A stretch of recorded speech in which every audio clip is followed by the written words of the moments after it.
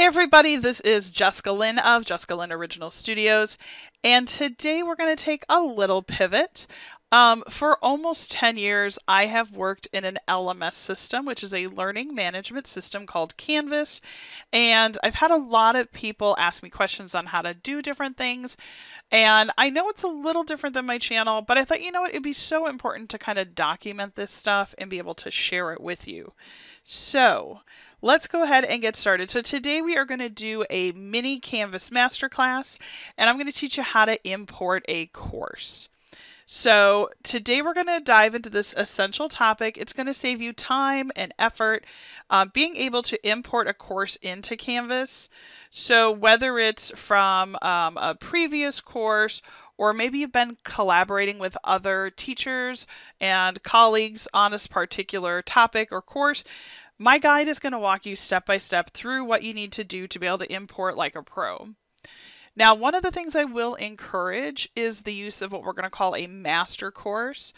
Basically what that is that you're going to develop all of your navigation, all of your homepage, all your details.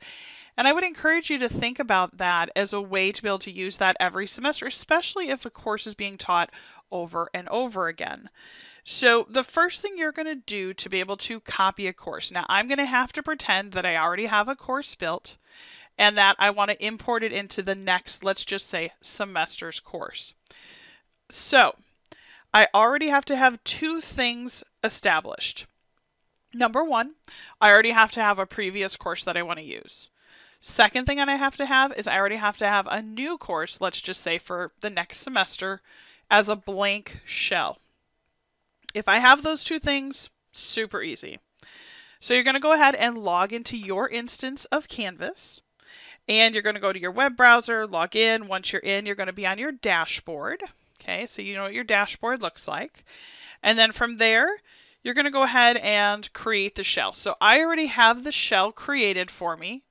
And what you can see is when you're in on a shell, it shows up as create a new module. Okay, literally it's unpublished, it's blank. This is as blank and empty as they come. Okay, so then what I'm going to do is I'm going to navigate in a separate tab to the course that I need.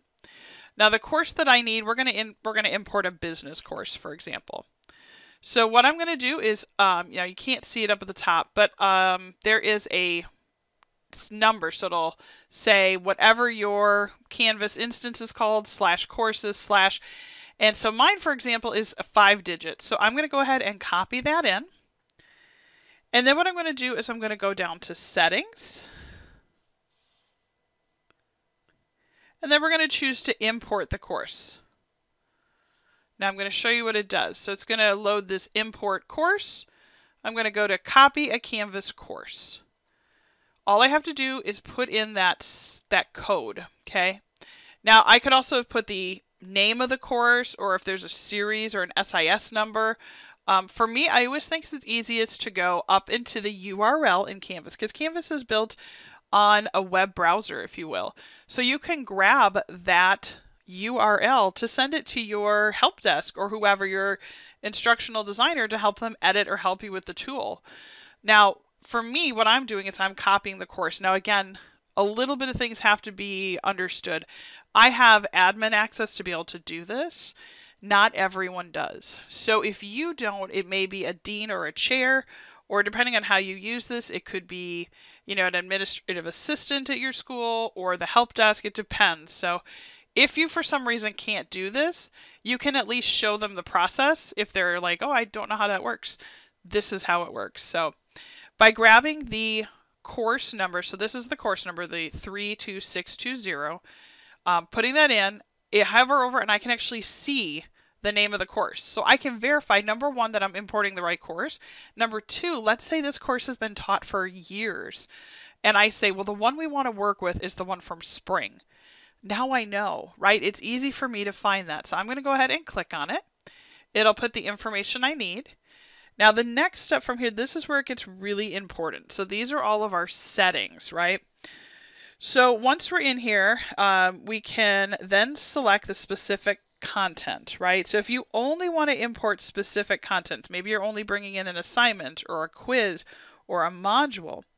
Now this could work too if you use what they call sandboxes. So if you have a sandbox where you are saying, I'm going to develop this course in my test environment, if you will, or sandbox. And then once it's developed and I get the dean or chair to approve it, I'm going to import it in and use it as the new master course template, right? So I can choose which pieces I want to import along the way. This also allows you to customize what gets imported. The other thing you can do is adjust settings. So that's right here. So depending on what your needs are, you might be able to adjust events or due dates. For me, I'll be really honest, I think it's just easier to go ahead and import in all content, especially if you're new to this. Because when you do that, it's just going to dump the whole course in. And then all you have to do is play cleanup. But if you know something specific, like, oh, I only want to put the welcome page, that front screen, then that's another easy way to go. I'm going to go ahead and do all content just to show you. But adjusting events and due dates, there is another way that's just as easy to adjust those. And I will be putting together another video that'll be able to show you how to do that. So let me go ahead and import the course. It's going to say it's importing in the date, the time. And then what it'll do is start processing. Now this, you might read it and go, what? Oh my gosh, it's been 2 years or something. Don't worry, it's okay. You can import in anything from as far back as Canvas goes for your instance. It processes the full course. It takes just a few moments. And then while it's doing this, it's actually building the course. And remember, it's not published yet, so your students can't see it. So you still have time to make adjustments. So let me go ahead and get this all adjusted and running. And the way that I would encourage you to build, again, every school has their own policy, but I would really encourage you to build all of your course content as modules. And I'll show you what that looks like in a moment. Building things as modules really allows the student ease of use and navigation. Now, when I imported this in, it says there were 2 issues. I can click on that and it'll tell me what it is. Okay, it's going to say, uh-oh, I can't find the grade book or the grading, basically, you know, my grading, how I go ahead and stack my grading. So there is a way to show you, I'll show you how to fix that. And then there's a link. So in here, I might want to double check all of the links. So let's go to the home page. And now again, remember, we're on my Jessica test here. You can see it imported everything in. You can see I've got my syllabus out there. And again, all these due dates are wrong, so I'm going to need to fix them. You can see there's announcements, modules. Again, modules is where I build everything out. So you can see in here, I've got like week 1. Here's what we're doing in class. Here's what I have you prepare. Here's your participation. And then here's what you submit for the week. And again, this is what it looks like from the faculty or the designer's sign point. If you're a student, it looks a little different. I'll just click on that so you can see it. Okay, so you can see it looks just a little different for the student, but still very organized for them. So I'm going to leave that student view. And I want to show you one quick tip now that I am going to put up another video on how to make adjustments to all the due dates, but it's really easy. Again, it is located within assignments. And then you're going to go ahead and click Edit Assignment Dates.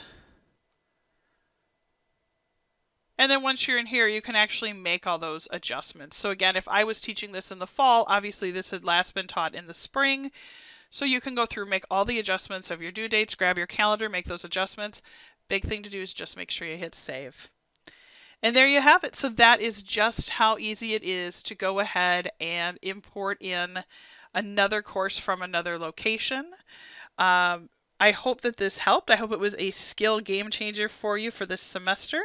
If you have any questions, please feel free to comment down below. I will do the best to try and answer anything out for you. If you found this tutorial helpful, don't forget to give me a thumbs up and subscribe. My channel is not only just about Canvas. I do a lot of technology. I'm in the process of actually writing my own children's book, so that will be on here. And then I do a lot of adventures, so I love taking trips that I can share with you, adventures around my state and other places like Disney World, Wisconsin Dells, and more. So I hope that this helped you. Don't forget to subscribe. Thanks for watching, and I hope that you have a great semester. Take care, everybody.